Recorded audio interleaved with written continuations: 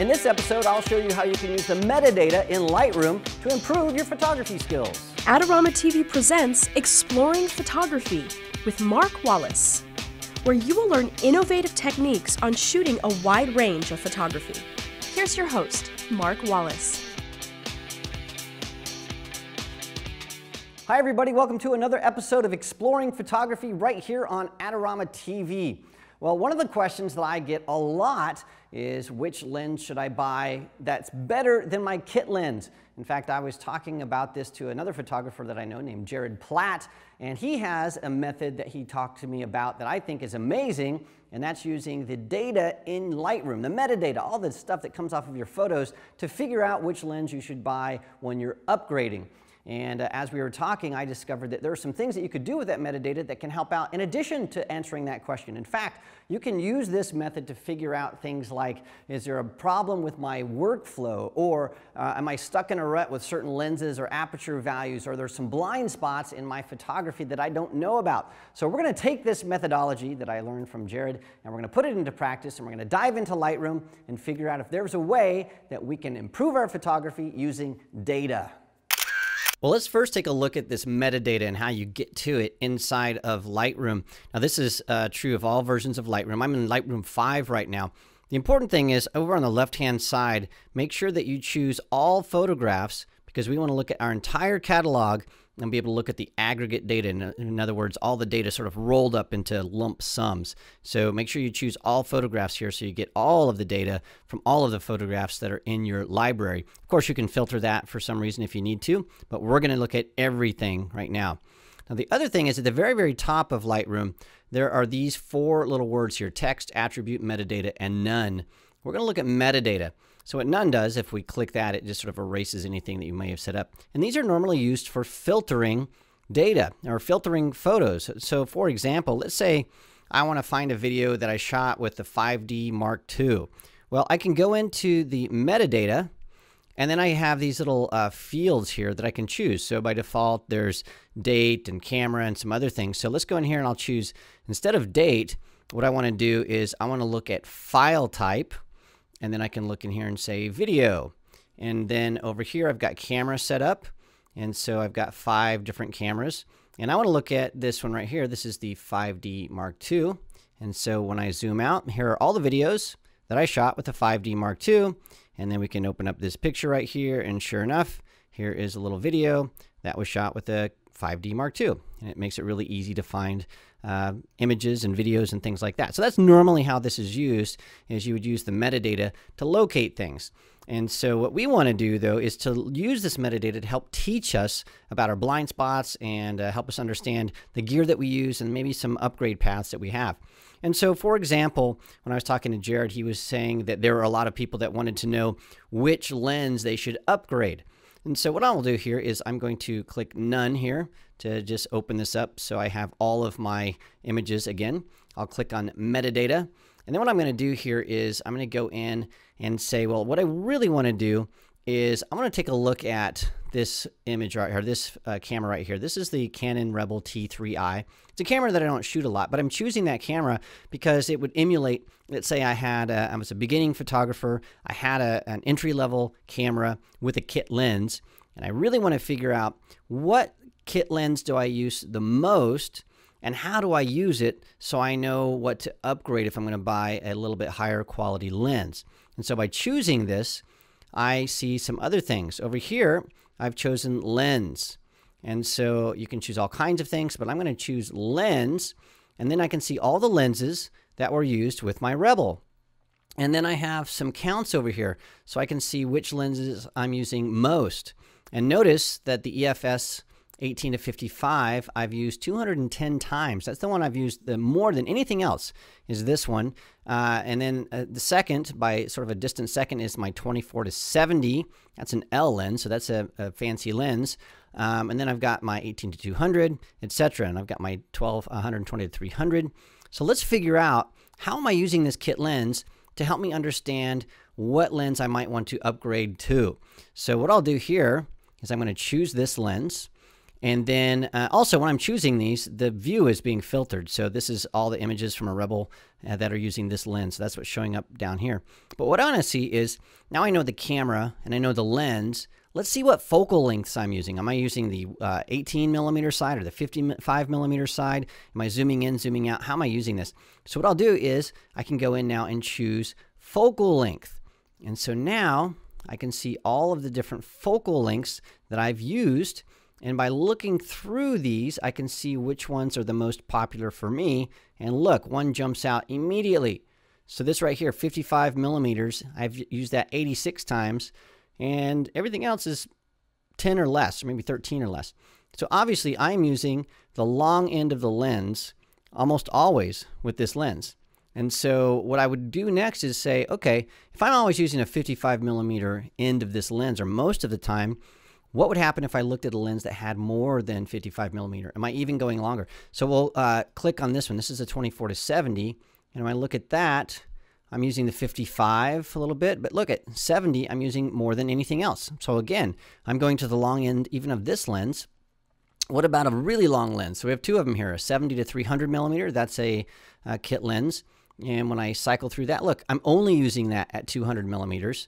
When I look at my 120 to 300, I'm using that at 269mm. So you can see that of all the lenses that I'm using, I tend to shoot at the long end of the lens. And on this one right here, look at this. I used one shot, 18mm, 4 shots at 22, and everything else at 24 shots I used at 200mm. Let's check the 18 to 270.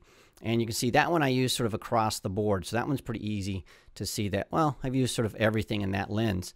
So the result of this would tell me that of all the lenses I'm using, I tend to go all the way and zoom in as much as possible in all my lenses. So if I'm going to spend money on a nicer lens, then what I would probably need to do is look at that 70 to 200mm range at a nicer lens, because that looks like that's the way I'm shooting, and that can help me make that decision. If I saw the other end where I'm using all my kit lenses and I'm shooting mostly at the wide angle part of the lens, well, I could use the wide angle lens. So that's one thing that I love about metadata. You can dig in and see how you're shooting. But the other thing you can do with metadata, and this is, I think, the genius part of this, is you can expose blind spots that you have. For example, what if I wanted to know where I shoot? And so I'm just going to ask the question, where is it that I shoot? I don't know, like what location, physical location do I shoot? Well, I'm going to go in here, instead of choosing camera, I'm going to go in here and choose location. And look, I've got Bangalore, India, and Eaton Business Park, I don't even know where that is, and Hell's Kitchen, and then Snap Factory Studio. And most of these, no location, 17,880 images in this catalog. And this, by the way, is my small Lightroom catalog, have no location information, which means I'm not doing a very good job at putting location information on my images. So that's a blind spot to me. I didn't realize that. I'm not really putting stuff in here very much. You can also look at city. So we'll look at that. And well, now we have New York and Phoenix and Tempe and unknown. So I'm just curious what I shot here. Oh, cool. Look at this. Here's a shot of, this is an iPhone shot of me and James Noctway, one of my heroes.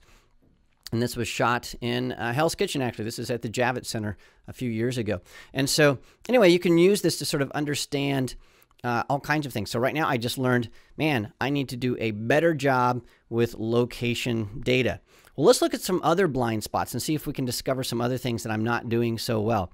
So let's go in here. Again, I'm going to go to all, so I'm seeing everything. Instead of city, what I'm going to do here is let's look at... let's take a look at our aspect ratio. Why would I look at the aspect ratio? Well, let's look and see the kinds of images that I shoot. Well, I shoot predominantly landscape images. Now, does that make sense?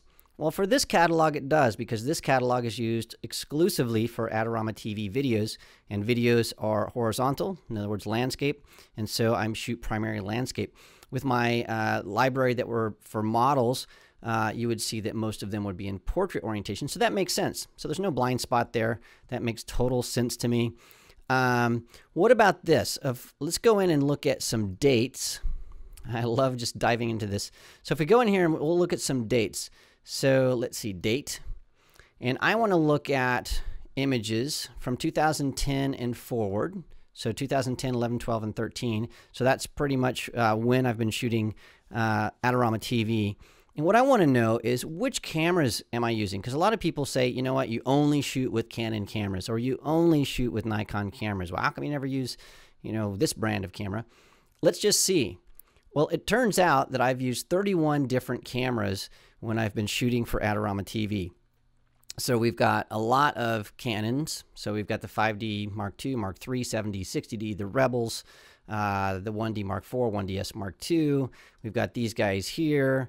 And so this is a Mamiya camera. This right here, I'm looking on the right-hand side. This is a Panasonic camera. So we've got all those. We've got some iPhone pictures. We've got some Sonys. We've got a lot of Nikons, tons of Nikons in here. We've got a Sigma. We've got my Fujifilm X Pro 1, the X10.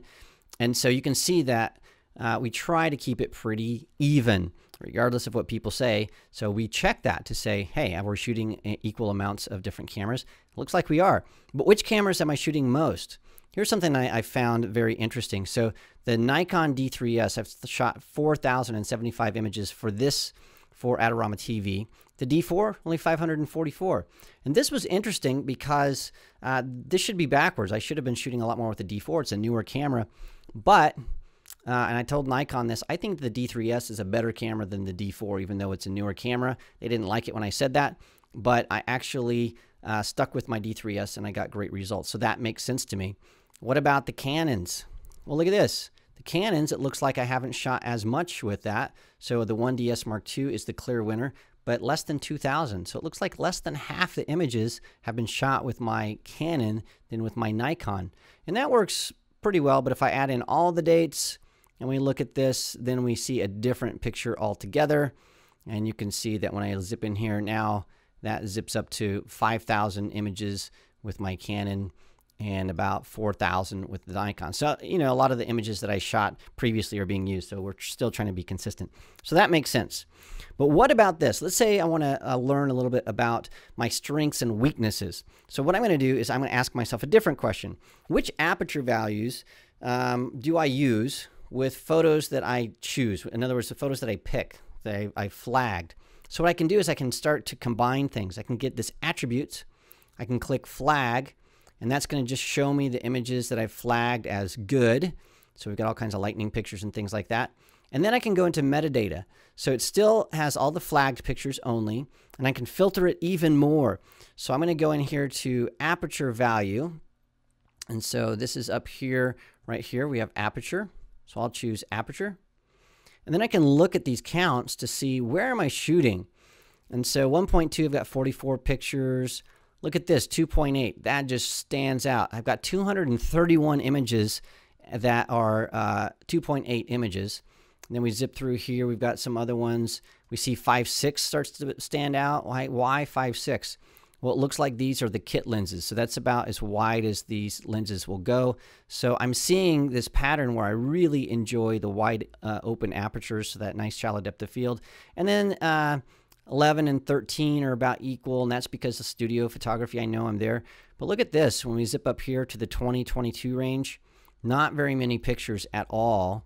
And so you can see that I'm not using a closed down aperture really very much at all. And so that's something that shows me that I need to maybe start shooting for a greater depth of field to try to get more scenic photography. And so I can look at that and say, is that true? Do I do any scenic photography? Well, let's try this. Scenic photography is usually used with a wide angle lens. So I'm going to go back here to all, and then what I'll do is I'll change this to lens, and let's just look. Do I have wide angle lenses that I'm using? And it looks like when I zoom in on this, in the wide angle lens area, these are sort of kit lenses as well. But look, there are not very many images. This right here, this is a very expensive lens. I only have 48 pictures, 48 that are marked as good. If I can say undo that. So even that, only 217 out of all the pictures I've ever taken have this lens being used. And I know I bought this lens because I was inspired by James Noctway, the guy I showed you earlier. And so it looks like I'm not getting my money's worth. I need to shoot more with that lens. I'm not really shooting as much as I could. And when I look through these, look at these are all people pictures. People and dogs, people and dogs. So I've got some lightning shots, people pictures, people pictures, people pictures. I have a huge black hole in my photography, which is I don't shoot very much scenic photography. here's a shot that I shot with that lens in the redwoods. I love it. So that's a blind spot to me. I'm not getting outside and shooting enough scenic photography. And I can go through and look at some other these shots. And you can see here's the sweet spot for me. The 70 to 200 millimeter lenses are carrying the weight of almost everything. So I can see that I need to do more with my wide angle lenses because I'm just not getting there. All right, let's look at one more thing and then we'll be done with this. So let's take a look at another metadata thing. So I have no more attributes here. So I'm gonna look at all of my photos. And what I wanna do is I wanna see what is the treatment that I'm using. So this is the treatment to say, are these color, or are these black and white? And you can see that I'm not really processing my images as black and white. So I only have 180 images that are actually processed black and white in Photoshop. The rest of them I probably just used the desaturation slider so I could do a better job with that. And so there are all kinds of really interesting photos here. Some of these were from recent episodes of Adorama TV. These are really cool. Oh, here's one I really like. This is me getting hit in the face with a water balloon. Wham! Oh, that knocked a tooth out. It was crazy. Okay, so we've got that. Here's my profile picture. You can see how that works. So it looks like I need to do some more experimentation on the treatments that I'm using. The other thing I want to do is let's look at, instead of treatment, let's look and see if we can look at our develop preset. So in here we've got a develop preset. And this is going to tell me one other thing about my workflow that is a possible problem. So I've got all these presets that I've created.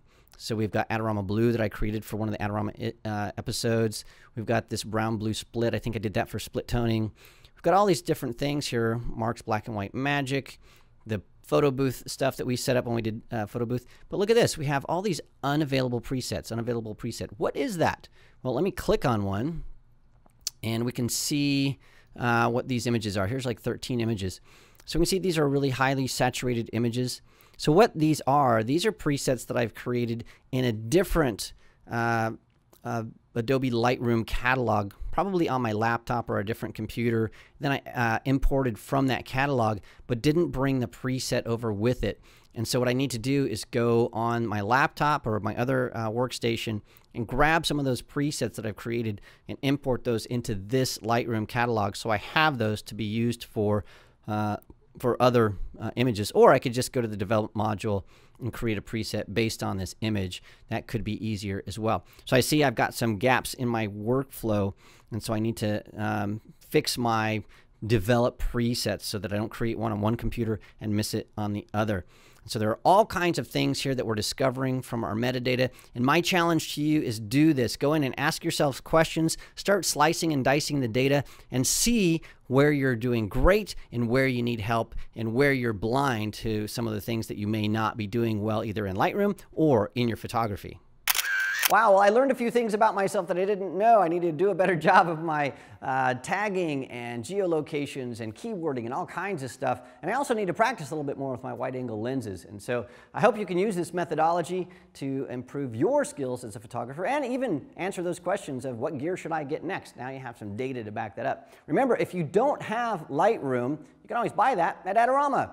Why not? You can order it online or zip into the store. We have those in stock. And remember, this stuff that I showed you today works in all versions of Lightroom. So this metadata stuff has been around since the very, very beginning of Lightroom.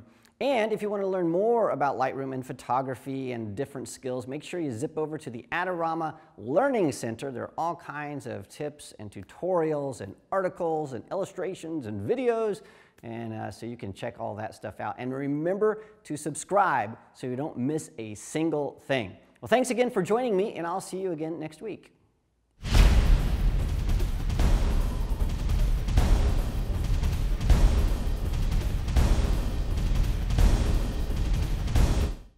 fact, I was talking to the fudge.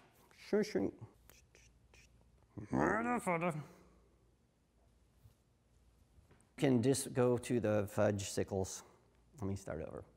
Want to get the most out of your Adorama photography equipment? Visit our Learning Center where you can read popular articles, how-to tips, buying guides, and product reviews.